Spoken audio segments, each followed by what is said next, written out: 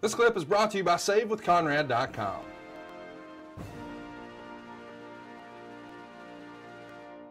So here we are now. It's you and Randy Orton, ECW One Night Stand 06. You've said this was your favorite match during your short time in ECW. And here's what Dave Meltzer had to say about this.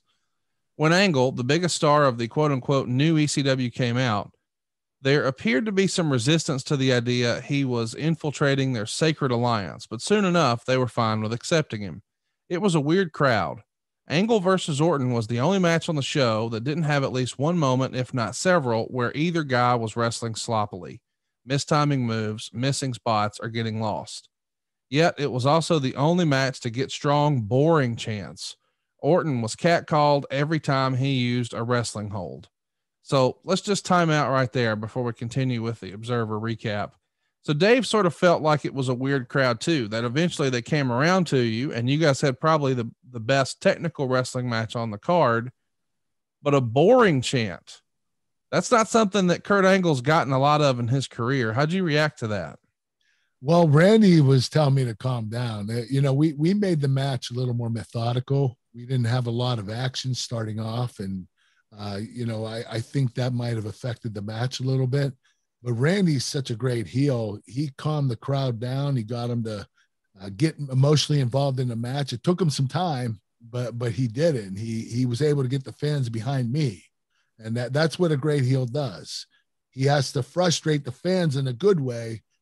Give them what they need, not what they want at the time. You give them what they want. What they want is the finish. Yeah.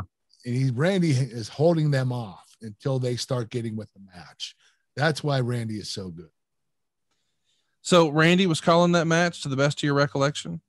Yes, Randy called the match. The heel, for the most part, calls the match. He leads the match, and Randy was the best at it. And for this show in particular, do you remember there being a lot of stuff that you guys would have worked out beforehand, or is it just going out there and feeling it out? Maybe you have a sequence here or there and the finish, and that's probably it.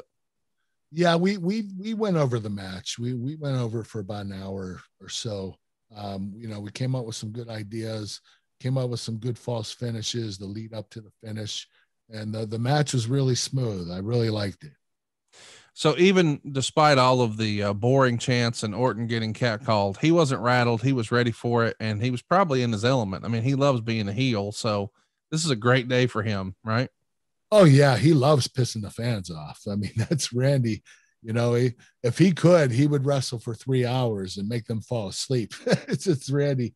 He just, you know, he's a natural heel, and he wants the fans to absolutely hate him, and he's very good at it.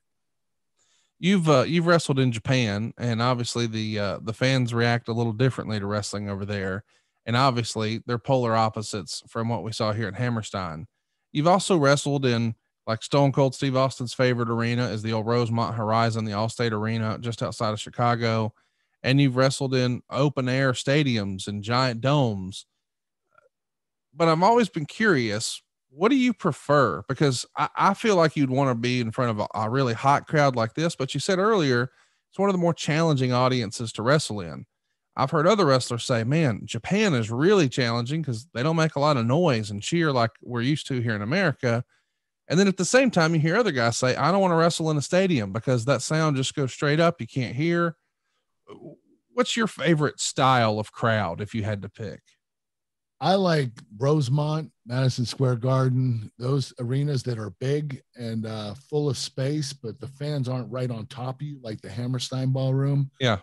That's an obnoxious crowd. They're, you know, it gets really hot in there. I mean, it's like, yeah. It's like an oven because it's so small and it's so, you know, what's the word I'm looking for? You're packed. I mean, you're jam packed in there like sardines. So the body heat just in and of itself, that many people in that small of a space is crazy. It's very uncomfortable. Yeah. I prefer not to wrestle in stadiums, even though they're the biggest, you know, ticket sales. But, sure. I do like the arenas that are big, like the Chicago or Los Angeles. Yeah. Or New York, even Pittsburgh or Philadelphia. They're great arenas. Hey, it's Conrad Thompson. Thanks for checking out the podcast here on YouTube.